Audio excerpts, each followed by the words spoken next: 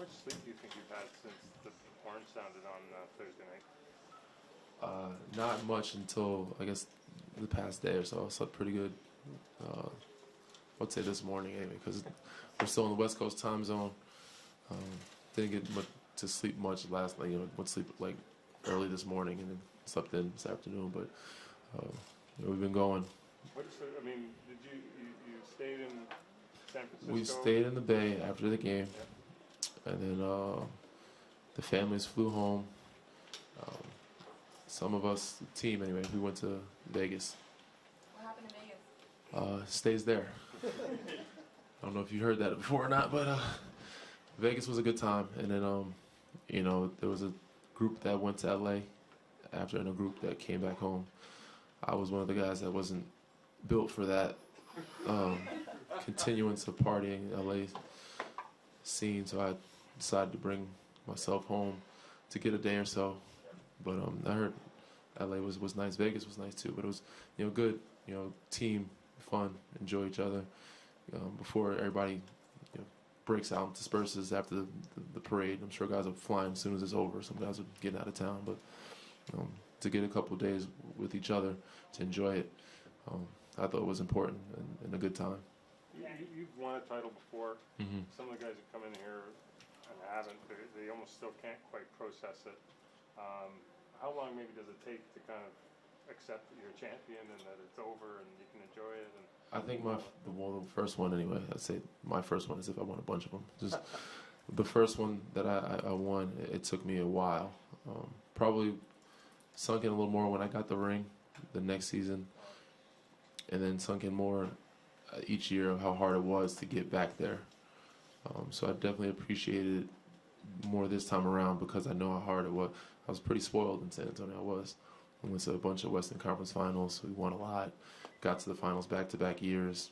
And I just thought, it's part of the life. It's part of a lot of guys never make it there. And I kind of understood that more as these last 5 years have passed, how hard it was to get there and also get it done. Just being and having a lot of luck on our side, being healthy, the healthiest team at the right time. This was and it probably won't sink in for them. I said until they get the ring, and then probably some years later, especially for the young guys. Pat McCaw, he's got 3 of them. I don't know when it's gonna sink in for him. But if anybody's looking for a good luck charm, it's the guy to sign, I would say. Danny, following up on that question, you were part of that Spurs team that knocked off the 2-time defending champion the Heat, and now you're part of a Raptors team that knocked off the 2-time defending champion Warriors. So it's somewhat similar, but what does the weight of that history feel like to you, and could you compare and contrast the experiences at all? I try not to.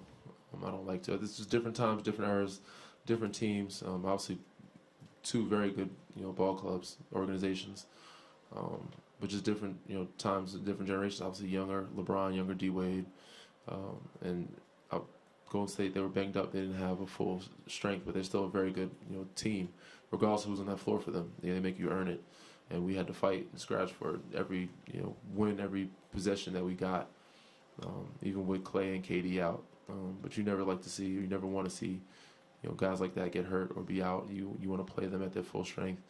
And I think it'd be interesting and more fun to see, if possible, if we can match up with them at their full strength at some point. And you never know, it might happen again in the future, hopefully. Your future, obviously you're a free agent. You've said a bunch of times you'd like to be back here. How much does Kawhi's situation impact that, and what would you say to him about his free agency? Obviously, you've been his teammate along. There's not much for me to say to him. He's a grown man with kids. I don't have any kids yet, but we're both grown, make our own decisions for what's best for him and his family. He's going to consult with his family, his agency, and whoever else he keeps close to him, and make a decision. Just like I'm going to do the same. But I think his decision impacts, not be foolish here. It impacts a lot of guys' decisions. Because he can change a whole organization, he can change a whole team, he can change a lot of guys' careers or make a lot of guys' careers easier. So that decision weighs on, I think, a lot of other guys' free agency decision. But for me, some weight on his decision, but mine is just, figuring out what's the next chapter for me, the best position for me, and this one was a fun one. I liked it here, and I would definitely say love to come back and be here. But you don't know what's in store. We got a couple weeks before free. Luckily, so we took it all the way down the stretch as far as we could to where we don't have to wait too long for free agency. So that makes it easier. But enjoy the parade tomorrow. Sit down, talk with my family, my agent, and figure out the best decisions or situations, and then wait till free agency hits and see who's interested, see what's going on, and who wants to bring me where or bring me back, and then figure it out from that standpoint. And then we weigh the options. Having won the championship or championships before, how different is it when you go into the summer and you're looking for your motivation, like getting back to that place or winning a ring, like it's the biggest motivation. So when you don't have that, what do you look for? I think you're still looking for that. I mean, even though we're such, for me anyway, I think I've been lucky. This is my second one, so knowing how rare it is, and this feeling of being on a high, you kind of crave that again, and you don't want to lose that high. So the motivation for me is to continue to find that again, wherever it may be. Obviously, the best situation for me to be able to play and compete on the highest level, but in a situation where I can continue to win, be successful, and have an opportunity to be in this place again, be in this position again. But I think everybody else, the motivation is to continue to compete at the highest level, continue to win games, and some guys, just provide for their families. They want to continue to have the best job in the world, doing what they love to do, playing basketball and earning a contract. So I think a lot of guys going, I want to earn another contract, I want to win. I think all those things come into play. But for me, obviously, I would love to continue to keep playing basketball in the NBA. That's my motivation. Try to continue to keep a roster spot, fool a couple teams to keep me around for a little bit longer, but also to win some games and stay on this high and hopefully never come down. Didn't get a chance to ask you this during the celebration. What was it like watching the last 11 seconds given the way, previous possession? Oh man, it was I was probably more stressed than anybody in the world there. It was a suicide watch. Probably shouldn't say that, but yeah, it was stressful for me. And even Kalo after the game was like, "You all right? You here? You with us? Or what's going on? Let it go. Flush it." I was happy. I was enjoying myself, but I really did thought I cost us the game in that the final possession on offense. But Mark was great. Jalen was great with keeping me positive. I'm like, no, we're gonna get this stop, man. Don't worry about it. There's not much you can do in that situation. You were caught in a corner. He's a pretty good defender. You did what you could. You gave him an outlet at least. You gave me all the positives. It made me feel good about myself. When I know I screwed it up, it was rough. But hopefully in a couple months, nobody will ever remember that play. Forget about it forever. And hopefully they can take it off the the little ticker, whatever. How do you do the little ESPN? What is it that's talking? Play-by-play.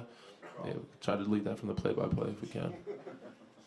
Danny, Anybody got any pull on that? Danny, No. the play when Clay went down. Mm-hmm. Just maybe walk through your version of that because it got lost. Yeah, well, and after you reached out to Clay. I know I wasn't. I tried my best to. I haven't reached out to him personally, but I did through other various routes. So obviously, I know I wasn't really impacting the game as much offensively as I would like to. I hadn't gotten an attempt up at that point. Even the rest of the game, I didn't. But defensively, I was trying to be as active as I possibly could and getting rebounds, getting steals, deflections, and limiting those guys as much as possible, and not letting their crowd get into it. Try to keep the crowd out of it on the road. And he was going up for a dunk, and I know he could jump. And I thought he was gonna go up with one hand, and I didn't think he had a step on. I think we were kind of side by side. We had a pretty good. If he had a step on me, I'd probably be like, all right, I'm probably not gonna get this. But I thought I was ahead of him to where I can get to the ball. And he went up with two hands, and I was like, all right, well, I think it's a little easier for me to get to the ball, with him going up with two hands than one hand, because it's hard to find the ball with one hand. But I went up, and I thought I got a piece of it, and I wasn't sure how clean it was. I thought it was pretty clean, and he's strong enough. He still got the ball to the rim. I was just hoping it wasn't going in, and it came out, and they called the foul.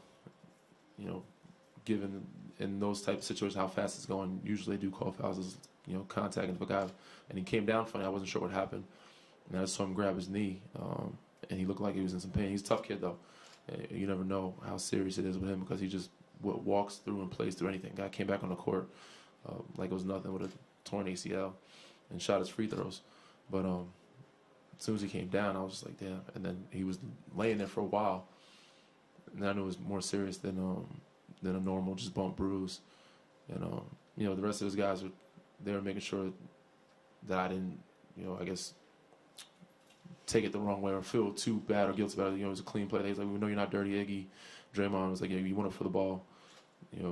He just came down funny. It's not your fault. Like, don't even, worry about it. We know you're not a dirty player. And I wanted to check on him at the foul line. He was like, I know you're not. I know you didn't do it purposely. Just, weird play, it happens.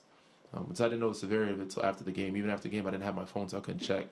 And I had spoke with Draymond after the game, and I asked him, is he okay? I told him before we celebrated. I congratulated him on the season, shook their hands, and told him to check on Clay for me, make sure he's good. And then I saw him in the hallway after.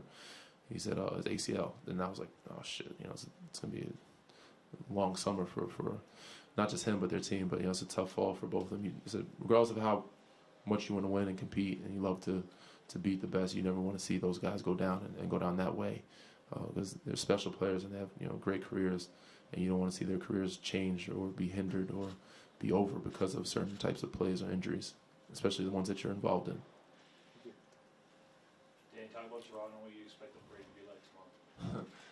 I expect it to be ridiculously crazy, given the fact of what the videos I've seen being on the road, seeing how they celebrated our wins in the past, even in the Eastern Conference Finals, jumping on fire trucks, street lamps, tearing up the city. So I'm expecting the fans to be, out of their minds tomorrow, but hopefully safely and, enjoying themselves.